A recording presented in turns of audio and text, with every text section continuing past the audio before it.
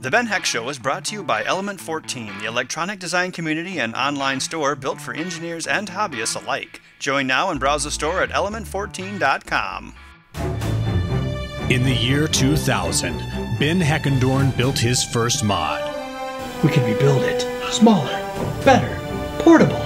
Since then, he has continued his work, helping those in need with creative new projects. If you've got an idea you'd like to see built, why not send it to the Ben Heck Show?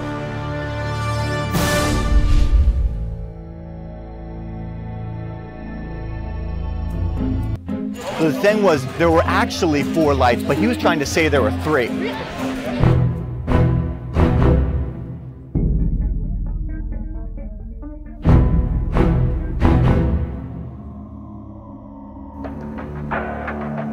What are you doing on my turf? Your turf? This is my turf, buddy. You wanna go, son? Where's your rig, pal? Tonight, game.hak5.org, Unreal Tournament 99. Please, I don't get out of bed in the morning for anything newer than Battlefield 3. We're going classic, Quake 3. I'll go Modern Warfare 2, final offer. All right, do mod. I live my life one mod at a time. For those 2 weeks or less, I'm free. Name your stakes. $200, mini ATX. $199, full ATX. Full ATX it is, Ben Heck and friends. I'll see you around, Daryl Kitchen Bar.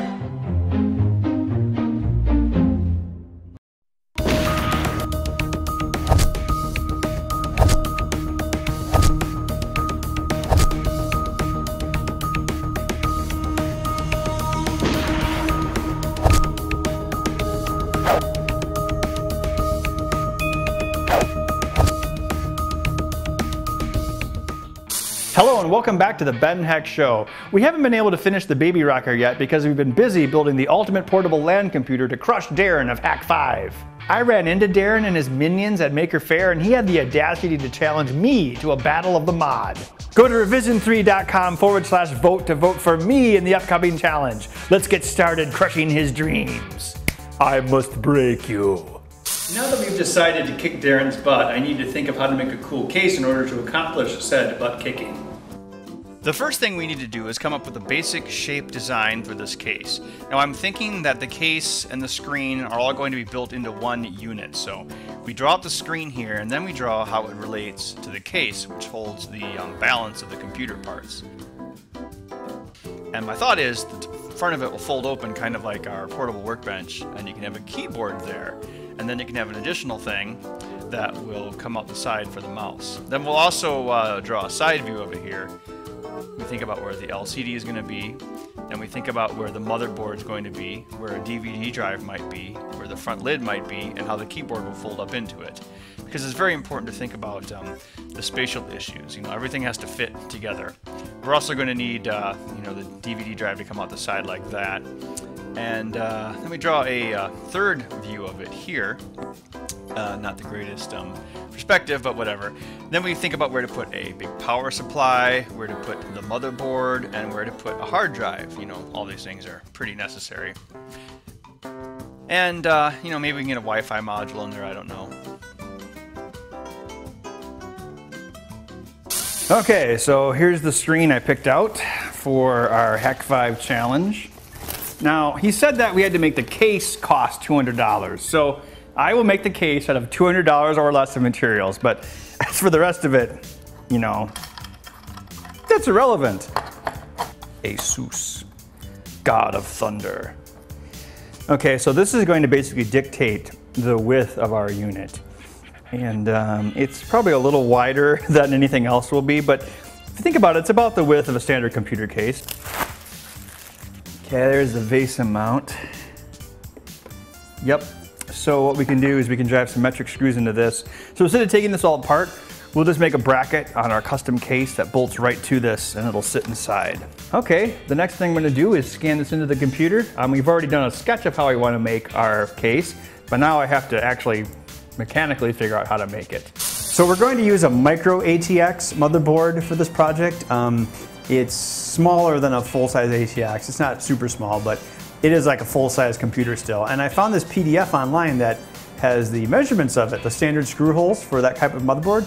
So what I did was, just using all of these dimensions, I went into Adobe Illustrator and I drew it all up so I can route it as a piece of aluminum to make a solid frame. This right here represents where the ports are going to be, like USB, LAN, etc. There's a little bit of a divot here for the edge of the video card metal to stick down, and then you've just got the rest of your screw holes here for the motherboard, and these holes will actually attach it inside the case. All right, I've routed an aluminum base, and then in the back, I've put some extra nuts on with Loctite that the standoff's attached to, so it will be, you know, extra tough. And I've got a, what is this thing? A GeForce GTX 560 Ti, should be pretty decent video card. We're going to be using the HDMI output of it. So on the board here, this is going to be inside the case like this vertically. So then we've got this little adapter cable for the DVI, which will come in, plug in here, and go up. So we need to make sure we have enough room for the cable. But we also need to make sure we can get at the USB and especially the LAN if you're at a LAN party. Of course you got to get to the LAN. So when this is in the case, in relation to the screen, I think we can probably do some optimizations. We can, the screen, see how it has like a lip on it there? We can actually bring the screen up and have it sit above the video card like this, which will allow us to make the case a little bit smaller, but still give us room for all the components to breathe. And we're also going to be putting some big system fans in it too, so the air can be sucked through. And based off the drawing that we did earlier, thinking I'll have this inside like this, and the keyboard will actually be under it, and pull out. So then we're going to have other things in it as well, such as a DVD drive and a hard drive. But yeah, this is our base motherboard configuration. I think it worked out as a nice little package. All right, got some hot and spicy quesadillas. No, you were supposed to come up with case ideas. Well, I still would have eaten it. Here are all the computer parts that are going to go in the case. And I'm just putting Windows on it right now, but we have a power supply, big video card, hard drive, DVD drive, and the monitor is going to be in the case as long as the keyboard and mouse. So these are the things we have to fit in the case. It's not too bad, but some things are going to be a little ungainly. All the cords coming out of the power supply is going to be a little ungainly. I was too cheap to get the modular one with the plugs. But yeah, I think we can make something pretty cool out of this. But one other thing I want to try to do with the case design is, this isn't a laptop. And one thing that sucks about a laptop is you have to like scrunch over the screen like this, you know, because it's only so high. On a good PC at home where you've got a desk, I at least like to have the screen up high, like center eye level. So I think one cool thing, the screen not only should it open up, but the screen should like go whoop, come out of the case so it's like the right eye level if you're playing at a desk. This is too low. I think it's too low. And I'm building this so I'm going to make it the way I want to. If you're a fan of the Ben Heck Show, you may also be interested in seeing some of the work that Jerry Ellsworth has done for Element 14. As you may know, Jerry is my arch nemesis, and we are currently locked in a pinball battle to the death. Only one of us will survive. Just like we do on this show, Jerry has been tackling all sorts of electronic challenges from Element 14 and their users. You can visit element14.com/Jerry Ellsworth to check out her videos. In one of her videos, Jerry uses Cree LEDs to build a Wild West simulator, like the old Hogan's Alley Nintendo game. In yet another video, Jerry and her cat Darlington use their genius for good, saving the Ben Heckendorn laboratory from evil robots by building a software radio using sampling detectors and FPGA digital signal processing. And in Jerry's most popular video, she digs out her 80s clothes, puts on a pair of leg warmers, and shows us several ways to harvest energy by powering a Nintendo with an exercise bike. At element14.com/Jerry Ellsworth, you can join in on the discussion with other Element 14 members and also ask Jerry questions directly herself.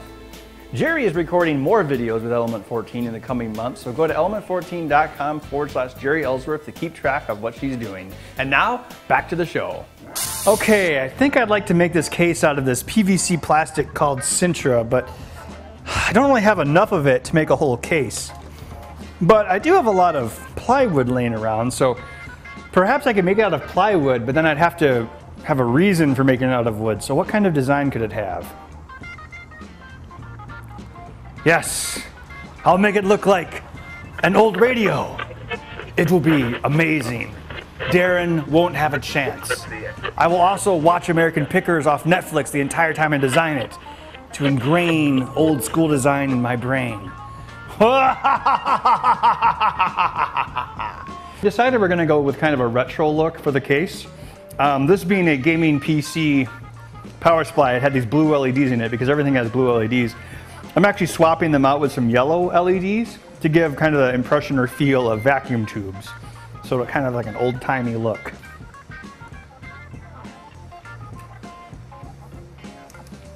Yay!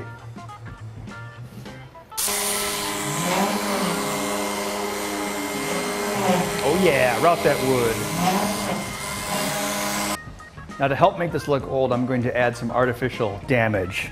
You know, like this thing got moved, it's all bashed up, there's ticks in it.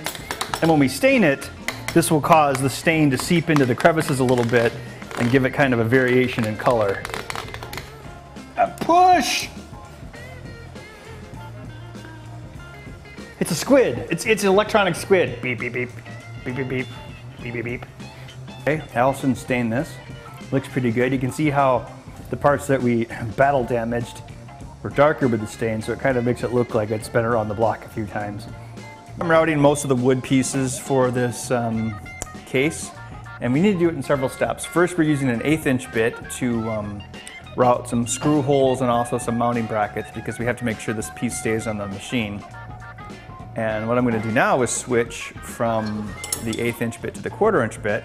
It's going to make some paths in the wood so that the roundover bit, which would be the 3rd bit, can come over. See how it's got, this is actually from Sears, so we have to make a little pre-indentation on it so this thing has enough room to do its job. So there's several steps to it, and we have to make sure the grain's going all in the same direction, that the wood doesn't flop around, but it should be worth it in the end.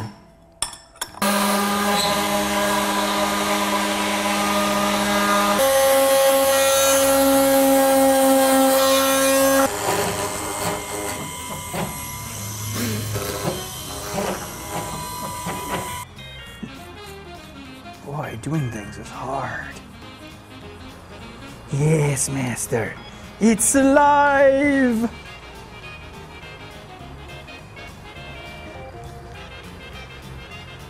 So here's the back frame for the LCD. It's got some rollers on it so I can go up and down in the case. And you put it in the Visa mount. So I'm just gonna put these metric size 4 screws through. They'll bolt through this frame and into the built-in mount, and then that's all we have to do basically.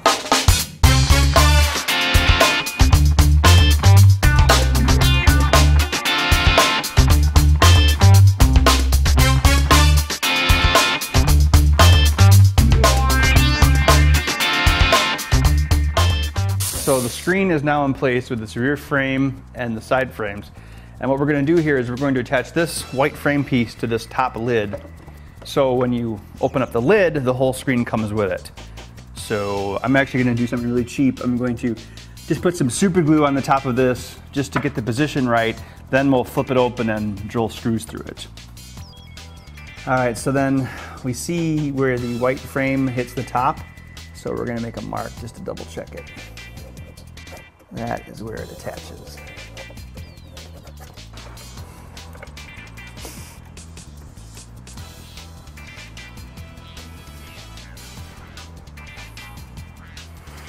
Okay, we're ready to mount the motherboard. So we've got this metal frame, and there's gonna be a plastic frame under it.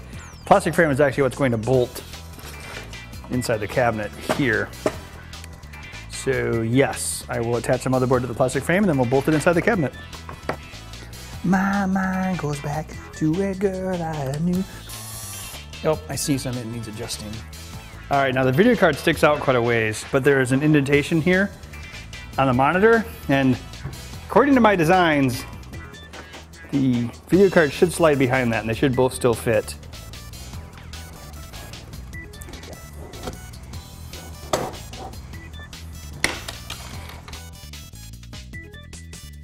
All right, I'm gonna see if I can use some longer screws on this hard drive.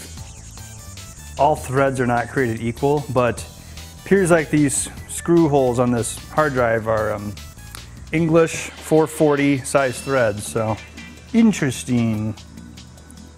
Not all threads are created equal too. There's different thread counts for English Imperial, and there's also different thread counts if it's metric, so it's important that you keep track, use the right one for your project. Otherwise you'll strip out your thread holes.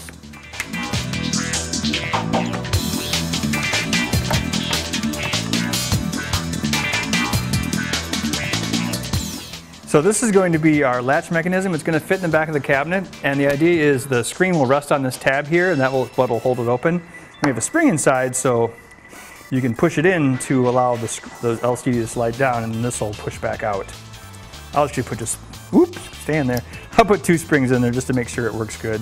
Although one would probably do it. Yeah, I'll save money. All right, so there's the tab that holds it in place. When you push that in, the screen can go down the rest of the way. Allegedly. But he who illuminated this, illuminate me. So now we've finished our computer case mod. Our computer case mod that can transform.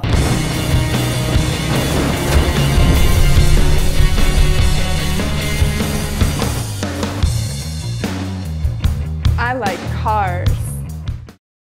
Okay, here we go. Okay, how do we do this? Okay, got latches? Okay, we got latches. Latches. Okay, no, open. Okay, whoa, whoa. Okay, gotta get this out, Whoa, no. Oh, yes, we did it. It transformed. All right, well, here's the computer in its deployed form. I kind of tried to make it simulate a desktop. The keyboard is a good distance from the screen. Then if you look at the screen, if you're in a chair at a desk, the middle of the screen is basically where the middle of your eyes are, and so instead of hunching over our laptop, this is straight on. So that's the reason why we made this click up. And you know, if we would have had some more time, we could have put a barrier in here for these things, but right now we're just going to say it's air cooled. Yeah, so we've got a nice little computer here that we can use, and this is a Pentium i7. It's a pretty decent computer, and the video card's pretty good, so should be a pretty good gaming computer for someone.